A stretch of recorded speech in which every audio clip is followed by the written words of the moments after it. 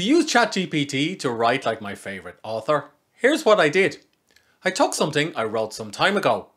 During the lockdown, I worked on this book. It's called I Can't Believe I'm a Dad. And it's a memoir about when I unexpectedly became a father in my early 20s.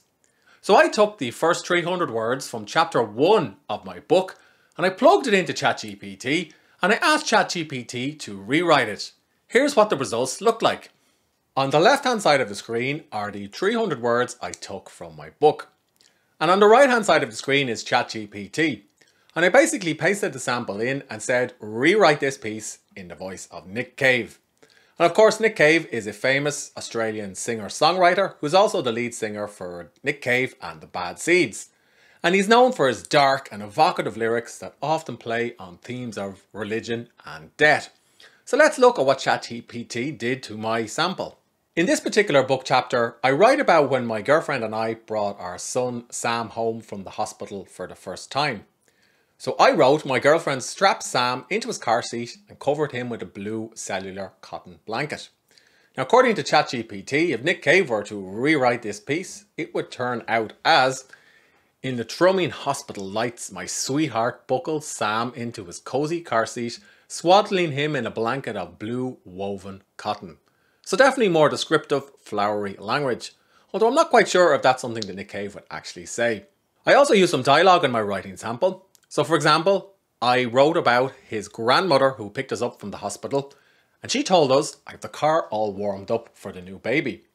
Whereas Nick Cave would apparently say, car's as warm as a womb. His freshly minted grandmother tapped the heating dial with a knowing smirk. Yeah, I kind of like the dialogue, but to be honest, knowing smirk feels like a cliche from a badly written thriller book. Here's one more example. I described a conversation with Sam's grandmother when she said that the baby looked very like me. He looks like you, Brian, his grandmother said one morning over tea. With a large forehead and a crinkled brow, perhaps he did. Many newborns look like their father. So according to ChatGPT, this would read as, Brian, he's the spitting image of you. Now that's very cliched. I couldn't imagine Nick saying anything like that. His grandmother observed casually one morning over a steaming cup of tea. Another cliche from a badly written thriller book. Now I wrote, with a large forehead and a crinkled brow, perhaps he did. ChatGPT rewrote this as, with a domed forehead and a furrowed brow, perhaps he did. Nature's way of nudging fresh fathers out of the wild to take care of their own. Some of that is very cliched and some of that is a little bit flowery. But it was interesting to see what ChatGPT did with my article. Some of the other rewrites in the voice of Nick Cave felt a little bit generic. So for example, I described the moment when I gave our firstborn to a friend to hold, and she didn't have any kids at the time and she was a little bit nervous about holding Sam. One of our friends in her mid-20s handed Sam straight back to me. I don't want him to get sick on me. So according to ChatGPT, this would read as, one friend barely past her mid-20s promptly handed Sam back. I'd rather not risk him puking on me. Now arguably that reads a little bit more concise than what I wrote, but I'm not really sure if that's something that Nick Cave would write, and it certainly doesn't match with his voice. I did wonder what Nick would think of the results, but I had no real way of getting in touch with Nick. So I went over to the Red Hand Files, which is his newsletter, and I was surprised to find that a fan had actually asked ChatGPT to write a song in his style, and emailed Nick in with a question about what he thought. And Nick actually replied. So firstly, the song that was written using ChatGPT uses lots of dark and evocative imagery and flowery language like what I showed you a few moments ago. But what did Nick think of the results? Thanks for the song, but with all the love and respect in the world, this song is bullshit. A grotesque mockery of what it means to be human. And well, I don't like it. Although hang on, rereading it, there's a line in there that speaks to me. I've got the fire of hell in my eyes, says the song in the style of Nick Cave, and that's kind of true. I've got the fire of hell in my eyes, and it's ChatGPT. So I guess based on that, Nick would not be a fan of writers taking their work and asking ChatGPT to turn it into something that he would supposedly write. Next up, I asked ChatGPT to rewrite my sample in the voice of one of the most successful authors in recent years. I'm talking about James Paterson. Now I'm not going to lie, I'm actually not a huge James Paterson fan, but you can't argue with success. He's best known for his fast-paced prose that's characterised by short chapters, and of course he's sold millions of copies of his books. So could ChatGPT help me sell millions of copies of my book? Well, let's see.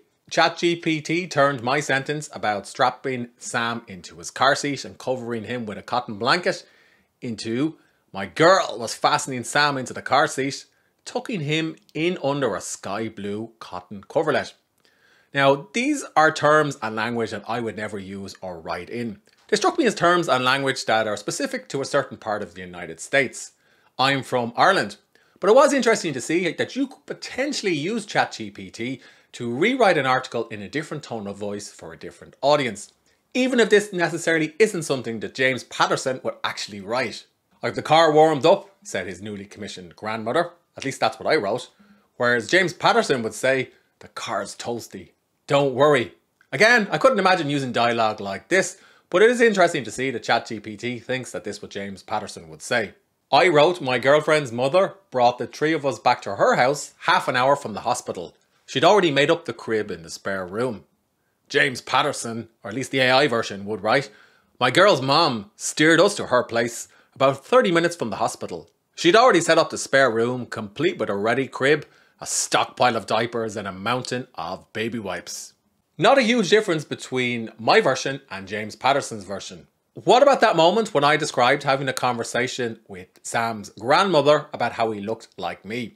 Well, AI James Paterson turned this into, many newborns take after their fathers. That's pretty much the same as what I wrote. It's nature's way of ensuring new fathers, wait for it, swap the hunt for home providing. Now that is different to what I originally wrote. I wrote, and when our friends and family came to visit, I wanted to show them what I'd learned about parenting. Because most of our friends were childless and were curious to see how we were getting on.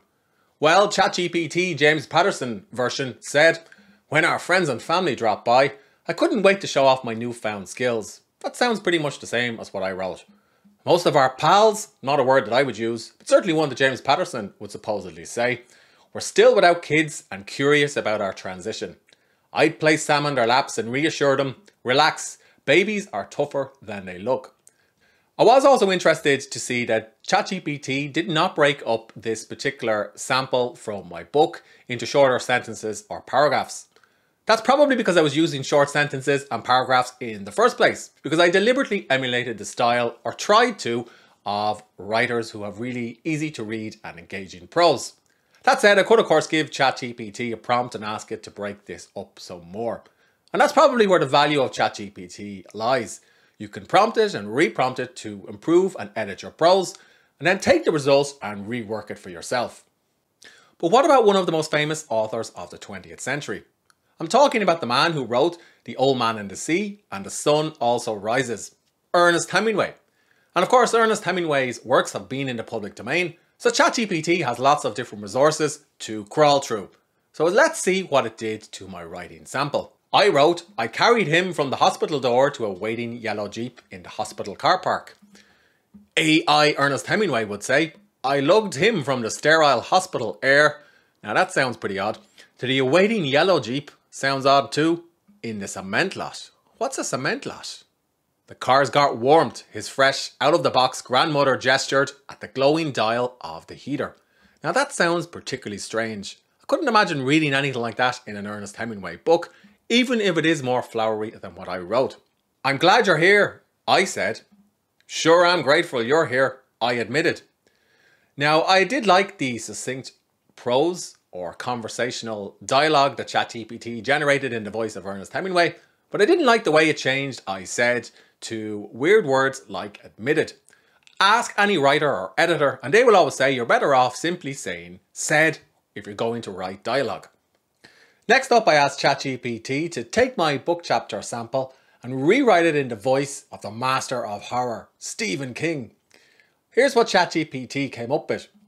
So I used the term my girlfriend to describe my partner, and I didn't give my girlfriend a name in this particular sample.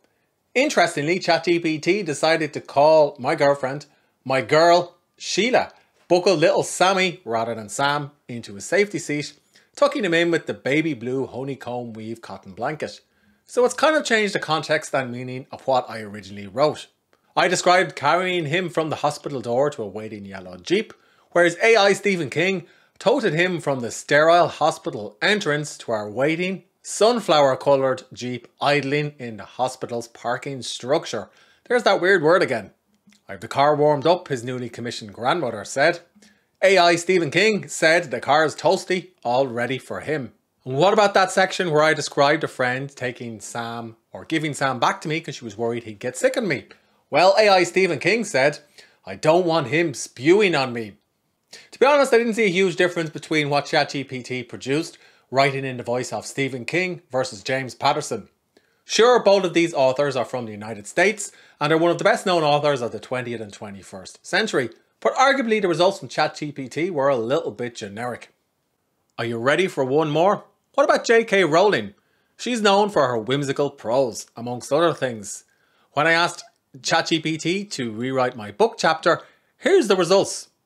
My better half, rather than my girlfriend, fastened our young lad, rather than son, Sam into his tiny car seat, tucking him under a soft blue blanket woven of cellular cotton. Definitely more flowery or whimsical than what I would have written. The Jeep's toasty and ready, Sam's newly appointed grandmother announced rather than said, I'm not so sure about that, tapping the dashboard's heating control with a grin. Oh, that sounds like a cliche to me. What about that conversation with Sam's grandmother? He looks like you, Brian, his grandmother said one morning over tea. Well, AI J.K. Rowling would have said he's the spitting image of you, Brian. Actually, that's something we say in Ireland too. She observed this one morning over a cup of tea. Given his broad forehead and crinkled brow, she wasn't entirely wrong. Whereas I said it was a large forehead and crinkled brow. Not too much changed. And what about that moment where a friend handed Sam back because she was worried he was going to get sick on her? Well, ChatGPT pretty much kept that as is, but it swapped out the word sick for vomit. So it seems like sometimes when you're using ChatGPT to rewrite in the voice of your favourite author, it will change some adjectives, adverbs, or in this case, nouns. Vomit, spewed, puked, they're all pretty much the same, but just the context can be a little bit different depending on who's reading it.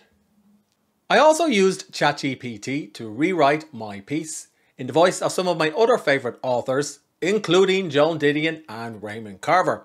To be honest, the results were a little bit similar to what I've shown you a few moments ago. It'll swap around nouns, adjectives and adverbs, but to be honest, these authors are successful or were successful because of their storytelling skills and because of their ability to work with the written language. And that's something that AI can't quite do yet, even if it is able to produce results that, on first glance, look like something your favourite author might have said. However, I did find the exercise particularly useful for those moments when I have a little bit of writer's block, or perhaps when I want to learn more about the writing style of my favourite novelist or writer. That's because I could take something that I've written which isn't very good and ask ChatGPT to rework it, and then I could play around with the results. In other words, it's helpful for figuring out the tone of voice for your writing. But you're not going to publish anything it produces verbatim. That's not something I recommend. And elsewhere on the channel, I do explain how you can use ChatGPT as part of your writing workflow. So be sure and check out those videos. Oh, and if you did find this video useful, don't forget to subscribe to the channel.